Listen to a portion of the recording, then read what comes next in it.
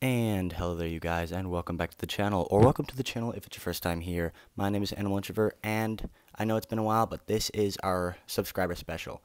Now, I know at this point we're past 80 at the time of editing this, so I don't know whether or not to make it a 50 or a 75 subscriber special. I guess I'll put it as the 50. But anyway, this video is going to be a lot of talking, so let's get into it right after the intro.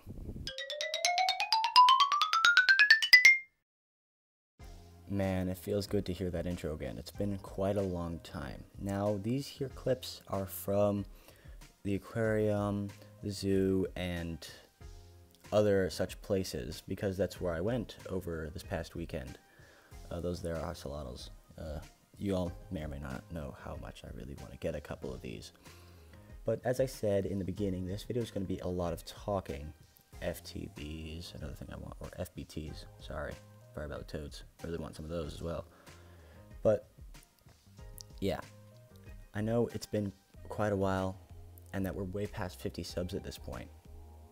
But I wanted to make this video because I promised it for you guys. And yeah, so yeah, and it feels really good to get here. And I think the reason why I've gotten here is because of the advent of YouTube Shorts, which has really helped boost my channel along, as I don't make long form content that often. Shorts has just been a way for me to make content at least like once a week. And I think that's really helped me out as a creator. And I don't think that YouTube's getting rid of it anytime soon either.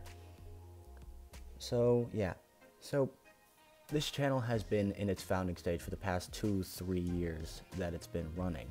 And I think that might finally be starting to change. I think channels really get into their growth period between 100 and 1,000 subscribers. I think that's when channels really start to see a lot of their rapid growth start. And we've been below 100 subscribers. We still are at the making of this video. We are still below 100 subscribers. And I think that once we hit that with the advent of YouTube Shorts, that we're just going to skyrocket. Although that's what I really hope is going to happen. Honestly, I think I can make the analogy that YouTube channels are a lot like ant colonies in this one way. Many YouTube channels will go through 2, maybe 3 phases. Most channels will go through 3 phases, some only 2. And all ants go through 3 phases as well, at the very least. And those are the founding stage, the ergonomic stage, and of course, the reproductive stage.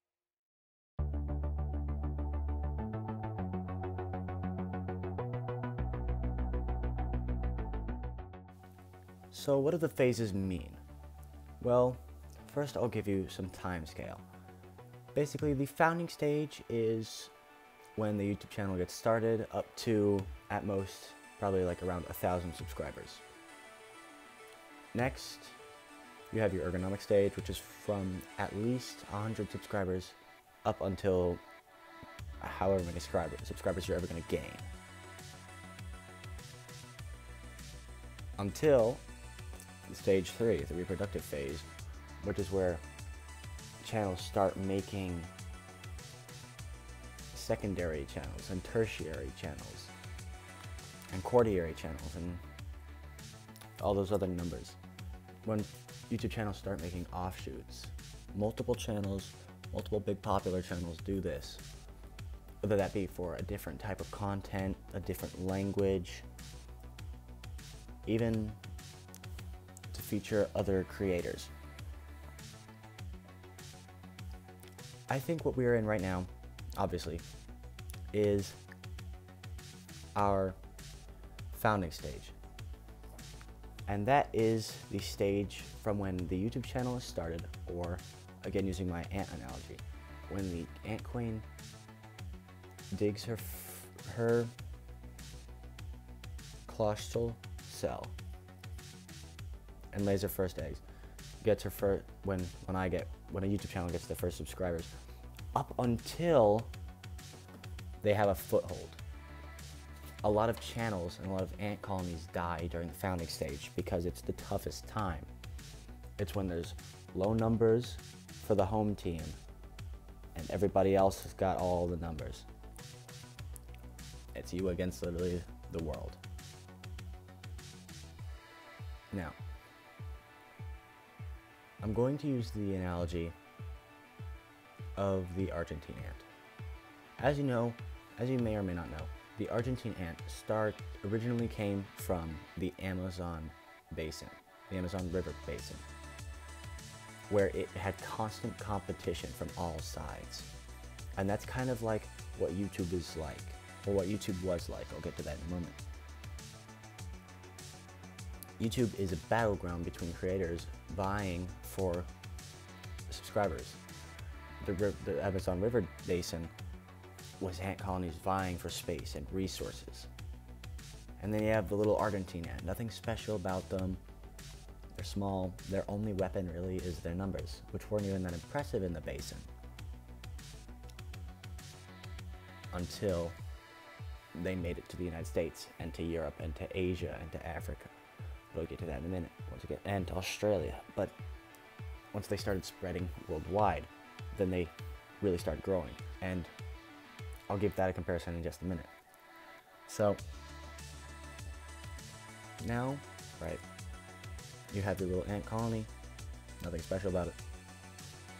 Once it gets a foothold, once a YouTube channel gains a solid foundation, finds out what their content's going to be, who their target audience is going to be, then they start to grow. Then they hit their ergonomic stage, something clicks, and they shoot off exponentially. You can see it if you see like the videos where it's like this channel versus this channel, and the one channel is growing steadily and the other one just shoots right past them incredibly quickly. And then they both eventually level out. Kind of get neck and neck.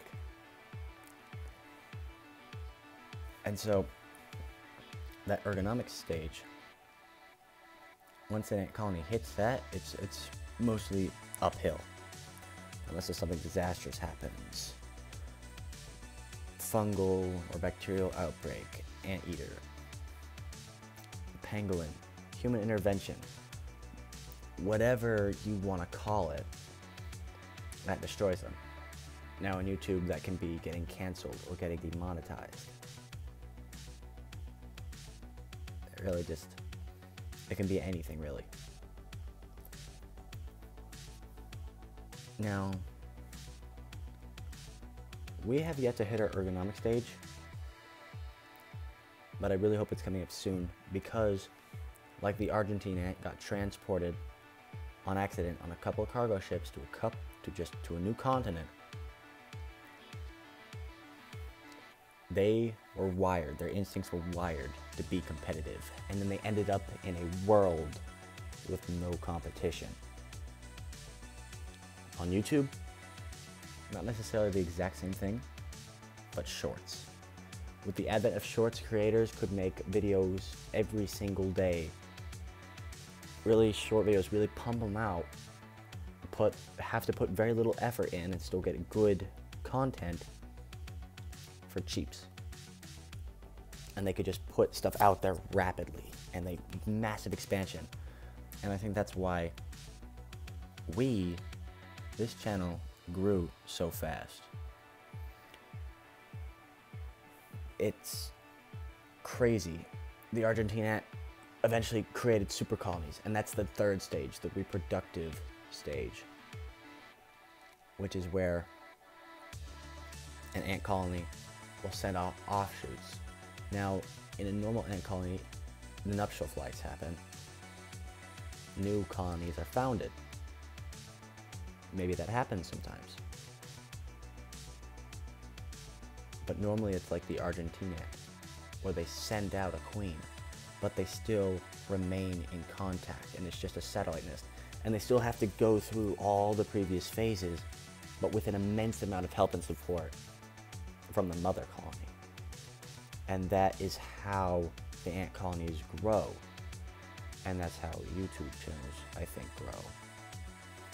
Because you got this one really popular channel, you're like, okay, this is really great, but can we get more people? And they create a secondary channel. And they just create more channels to get more people. And they keep the channels separate. They keep separate types of content away from each other so that they can grow their audience. And they can say, hey, I know I have this, but if you want to, you can go check out this as well. This is pretty cool. Check out my other stuff. And so that is how I compare the phases of a YouTube channel growing to the phases of a growing ant colony. But now let's talk about how we have gotten through our own YouTube channel's founding phase.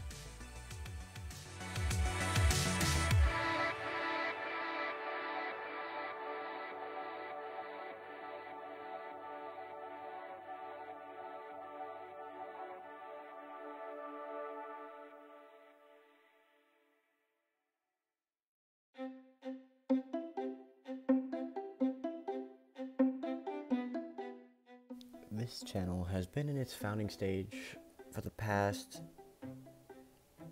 well, 2 to 3 years, and it's been great, but it's been very slow. In the very beginning, my first video, welcome to the channel, what's happening here, I'm about to tell you.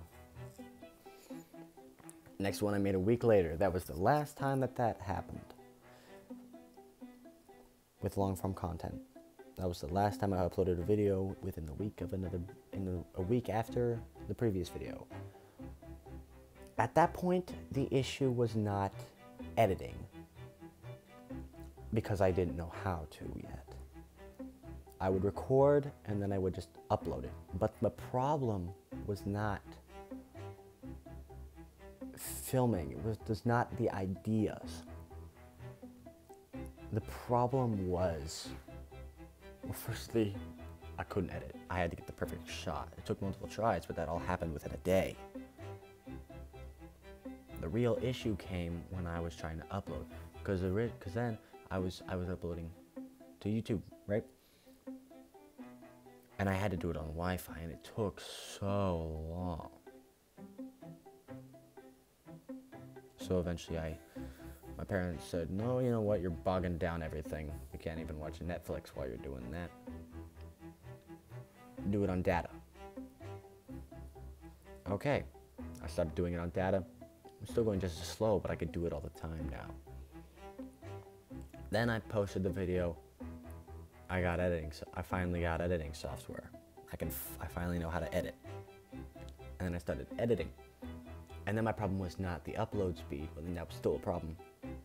But I no longer had the problem of getting the perfect shot, because I could just retake it again. My problem was now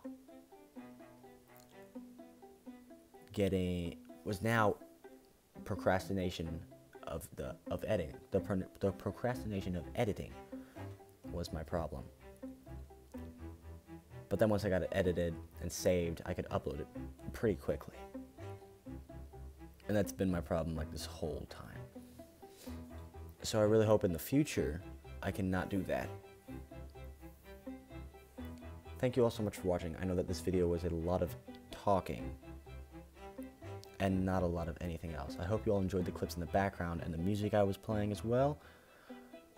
If you enjoyed, please like the video to show your support and subscribe. Here's some cute cuttlefish in the background as I close us out here. Thank you all so much for watching. I really do hope you enjoyed. Please like and subscribe if you did. And I'll try to get the next couple videos out fairly quickly. Again, I still have to transfer stuff from one phone to another. But please hit the bell if possible. And share this videos with your friends, enemies, and frenemies. And I'll shoot out.